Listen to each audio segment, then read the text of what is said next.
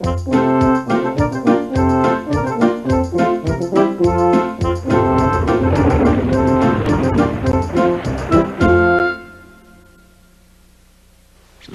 long ago, dinosaurs ruled the world. Some dinosaurs were small and others were big. But some dinosaurs were very, very big. These huge dinosaurs were the biggest creatures ever known to walk the earth. One of these giant dinosaurs was Brontosaurus. Its name means thunder lizard. A full-grown Brontosaurus had a huge body that was 70 feet long and 20 feet tall. It had 4 thick legs, a long tail, a long neck, and a very small head. Scientists have another name for Brontosaurus. They call this huge dinosaur Apatosaurus. Many of the biggest dinosaurs were plant eaters. Brontosaurus may have eaten the tops of trees, raking in the leaves with its long, thin teeth. Brontosaurus probably didn't chew its food. It may have swallowed it whole, just like a bird. A bird swallows gravel and uses it to grind up food inside its body.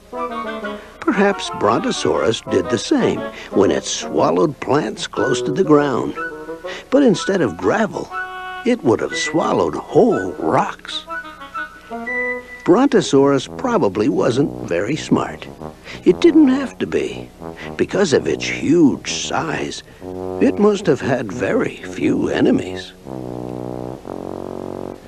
Allosaurus, a great meat-eating dinosaur, might have tried to catch and eat Brontosaurus. But a full-grown Brontosaurus could have used its long, heavy tail and sharp thumb claws to defend itself. Things were very different for a baby Brontosaurus. Its world was full of danger.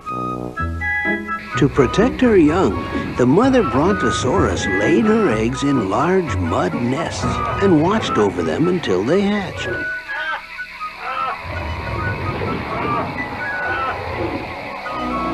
Brontosaurus probably lived in herds, the way elephants do today. Their young would have stayed in the middle of the herds for safety. And like elephants, Brontosaurus may have wallowed in pools and swamps to keep cool. Although it may have been very, very big, Brontosaurus wasn't the biggest dinosaur of all. Some dinosaurs were even longer, like Diplodocus and Mamenchisaurus. And some dinosaurs were taller, like Brachiosaurus and Supersaurus.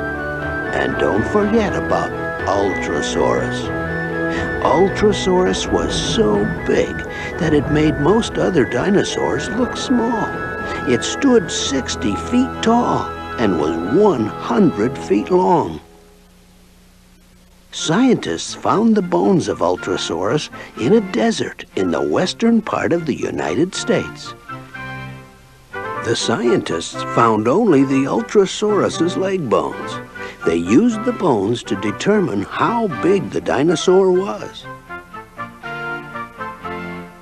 This is what scientists think a whole Ultrasaurus skeleton looked like.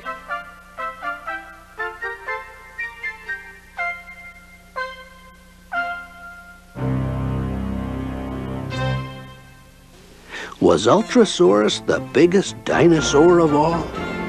Maybe not. Recently, the bones of another giant dinosaur called Seismosaurus were discovered in New Mexico. It may have been the biggest creature ever to walk on Earth. Could there have been even bigger dinosaurs? Perhaps their bones are waiting to be found deep in the earth. Maybe someday you might be the one to find them.